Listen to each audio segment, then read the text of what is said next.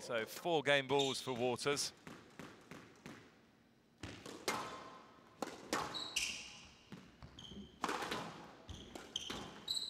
That's a nice finish from Sobhy.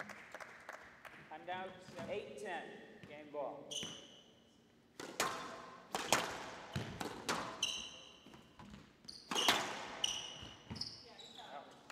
Well, it's an outright winner to the back of the court by Waters.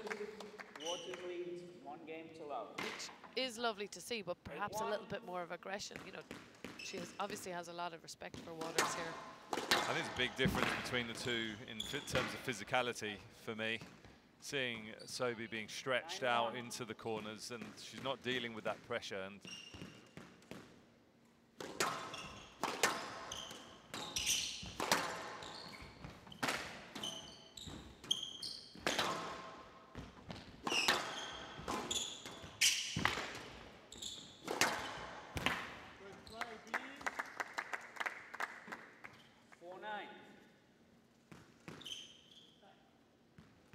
don't think it's going to be costly though, not when she's got another 5 game balls.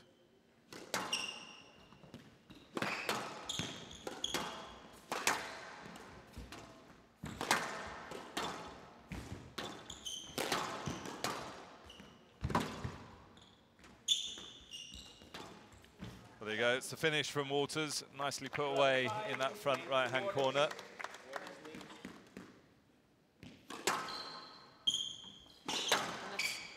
Almost too costly at this, you know, if you want to stay in the game with someone like Waters.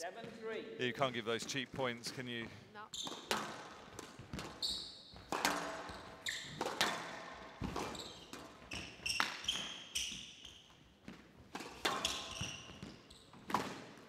There's a nice shot from Waters, just selling the boast to Sobhy, getting her wrong-footed, so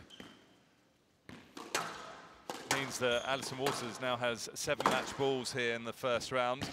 This could be it. There you go, all over. 11-3. Alison Waters closing out that match fairly comfortably in the end. 11-3. So she'll be pleased with her day's work. 19 minutes to take out Sabrina Sobhy, the wild card. Alison Waters progressing, taking it 3-love. 11-8, 11-5, 11-3.